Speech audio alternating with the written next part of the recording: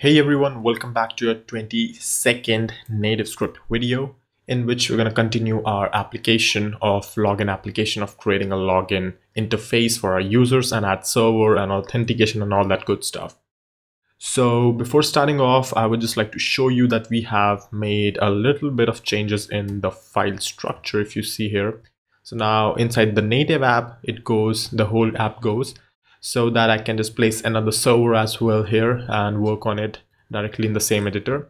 So now you're going to see that in the e-commerce folder we have native app, and I'm just going to make a server folder here which would contain our server, right? You can again find the source code in the description if you want. All right, so let's get into server. Oh, we already are. So now what I want is to spin off a really quick server here. And I could just pretty much do that with Express. That would work for me. So once we do that, we could just pretty much create a very simple index.js file here, which would pretty much just be spinning off our Express server right here. I'm saying Express, and I'm just gonna say app is Express. Because this is not a server-side tutorial, I'm not really going to go into very details of what I'm doing here, but it should probably just make sense to you.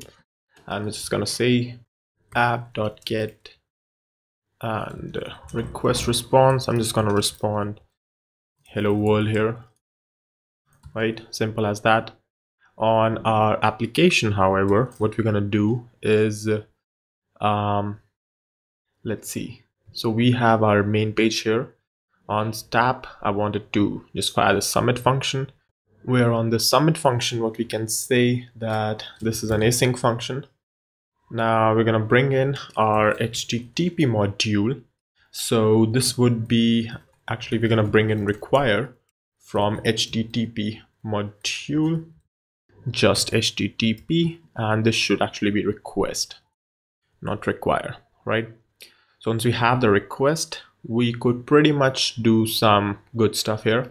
So I'm going to say that my response is await request, and request would contain options, the useful options, which would allow us to set things like, maybe our URL, which in our case would be localhost 81337, right? And I'm going to say method of get, right? Initially, let's just take a look what it returns us.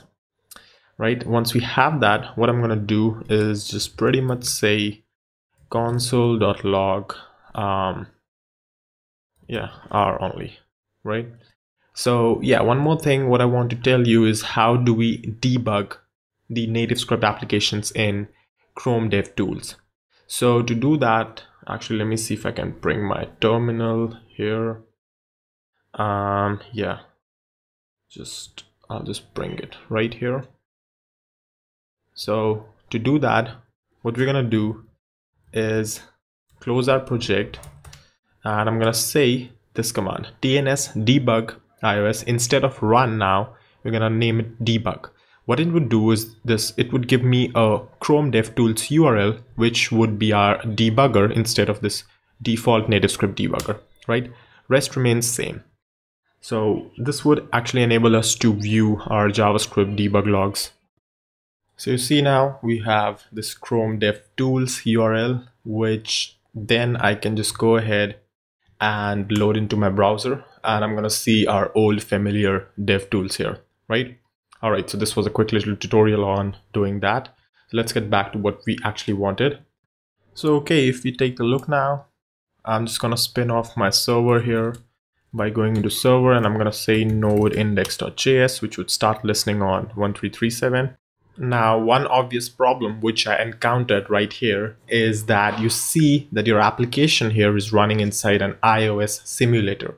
So its localhost is not same as your own computer, right? So that creates a problem because now you're not able to communicate with your own system. However, when you deploy your application to say production, it would work fine because you would be having like your domain or something.com and some sort of path or API or something like that, right?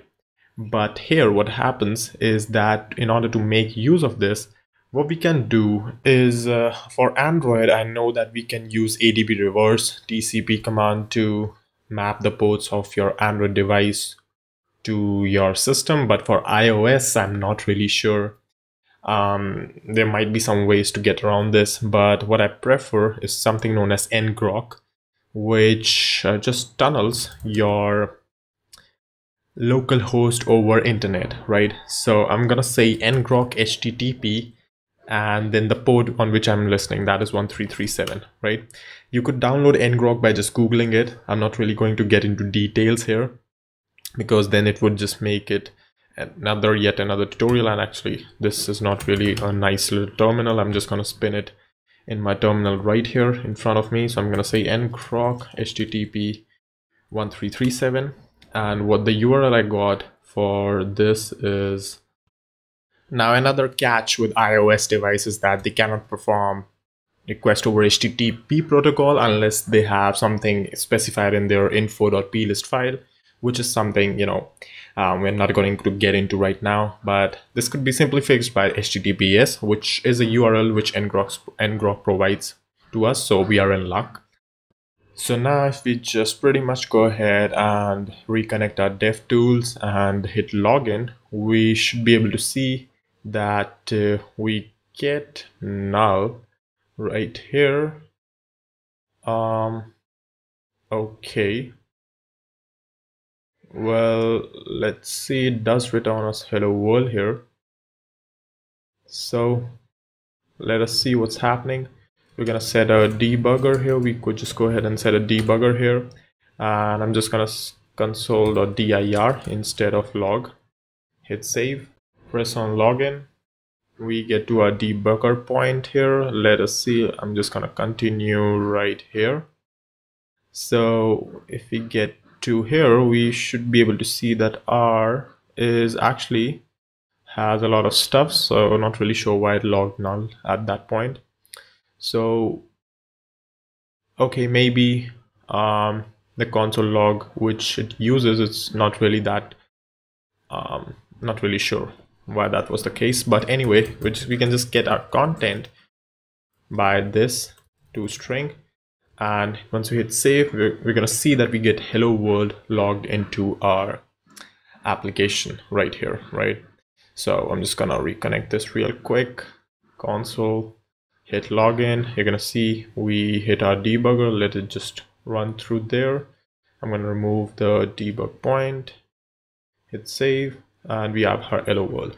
So in this way, we are able to at least communicate to the server right now, right? So that's all for this video. In the next one, we're gonna set up our server code and add a database as well, maybe. Let us see.